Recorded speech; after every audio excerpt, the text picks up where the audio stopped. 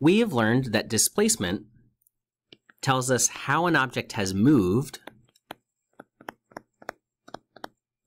and position tells us where an object is located.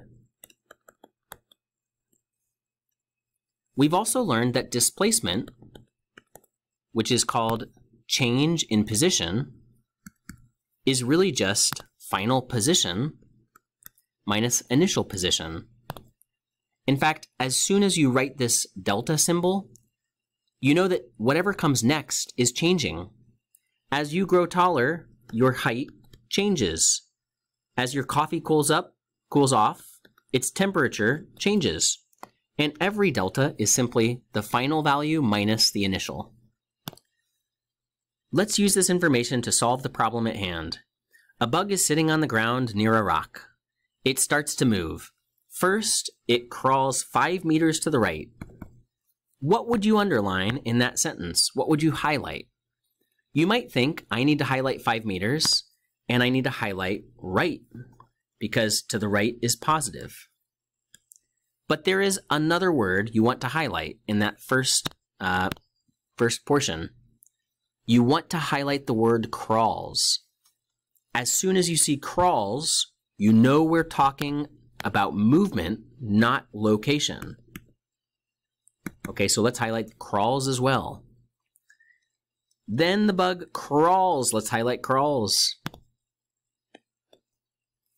Bug crawls 1.5 meters to the left. We know left means negative. Lastly, it crawls once more. That's important.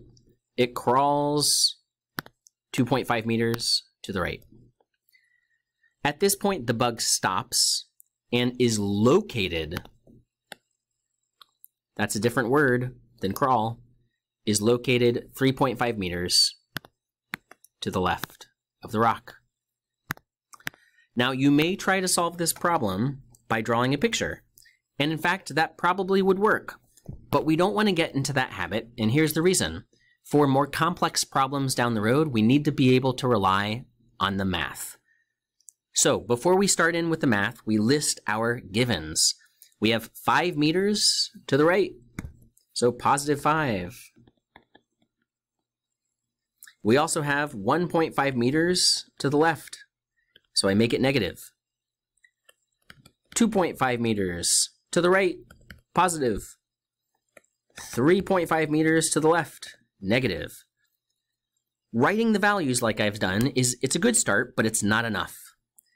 We have to identify these.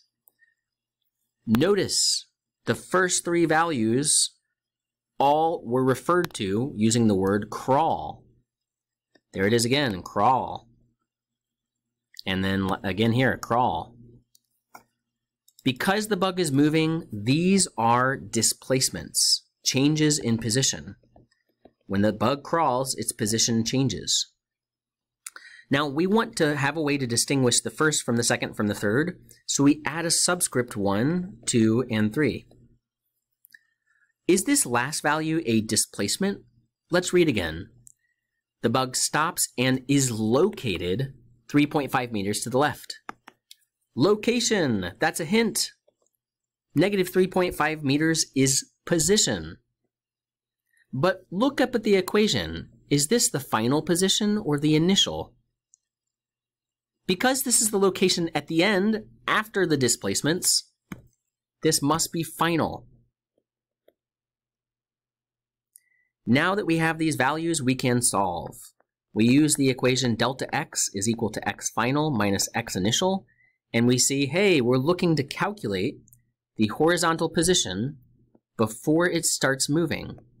Find the position before, find x initial. That's our unknown. And so we use this equation here, and you might think, well, hang on. There's not just one displacement. Which one do I use? And you could probably figure out or guess. If there are 3 displacements, then we have to add them together. Add the 3, that's equal to x final minus x initial. Use parentheses like this. It's a good practice to get into. Good habit. So we have positive 5, we have negative 1.5, positive 2.5, and then this, what's this? X final or X initial? Oh yeah, this is X final. Do I know X final? Yes, I do. It's right there in my chart. Negative 3.5. And right here I put X initial, which is my unknown. I do not know X initial, so I don't plug in for it. So this is pretty straightforward, right? We have one equation with one unknown, X initial, and we can simply solve. What I'm going to do is add 3.5 to the other side. So what's this going to be? I've got negative 1, negative 2.5. This is positive 2.5 equals X initial, right? Hang on, I made a mistake. Did you make it too? Positive 2.5 is negative X initial. There's a negative sign that I have not yet fixed or taken care of. So the final answer we get by multiplying. There's one last step. We have to multiply both sides by negative 1 to get rid of the negative on the right side. And now we have the final answer of negative 2.5.